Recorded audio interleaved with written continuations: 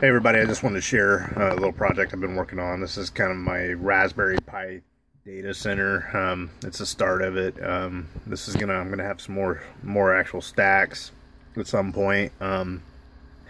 But essentially I'll have all these different Raspberry Pis that have all their different normal like data center functions, servers, file shares. Next big portion I'm going to work on is the storage and get all this booting from the storage, but each one's booting from the SD card right now and running separate tasks, so I'll have to move those over, probably either NFS or iSCSI at some point. But I have different services. I have SMTP relay, I have network monitoring, I've got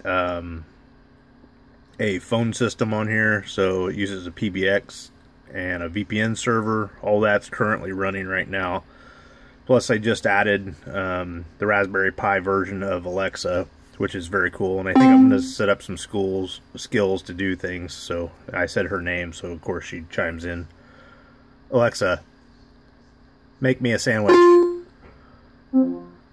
Alexa, make me a sandwich. I'm not a replicator. Alexa, sudo make me a sandwich. Well, if you put it like that, how could I refuse? So anyways, I got that part functioning, and now I'm going to add some skills to it at some point on the Amazon site for the developer site. But once I get that going, hopefully we'll be able to do things. I want to get it to where I can do auto updates, like I can tell the system to update and it goes through and runs updates on it, and then maybe even more. I will at some point do it. My buddy's got a 3D printer. I'm going to try to work with him on actually printing a cooling system to cool down the chipsets on here. So once I start putting it under any kind of load, so it's not overheating, and I got an idea for how that's going to go. So I'll keep posting as I get updates.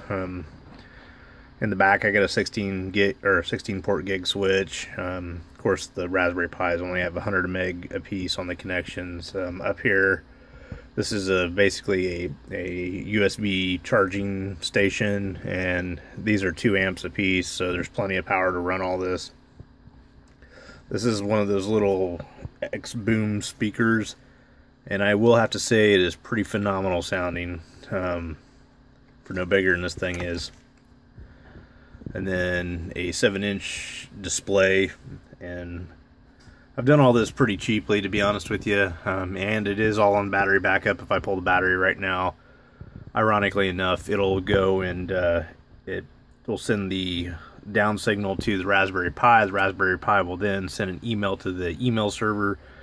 Email gets relayed off of that out to my Gmail account, and I personally receive that in my mail that I lost power on the system. So it's been pretty fun. I've just been working on it a little bit here and there once in a while, but it's coming along, and I can't wait to get it mounted on a board, get everything looking nice and clean. Should be pretty phenomenal. So alright, thanks for watching.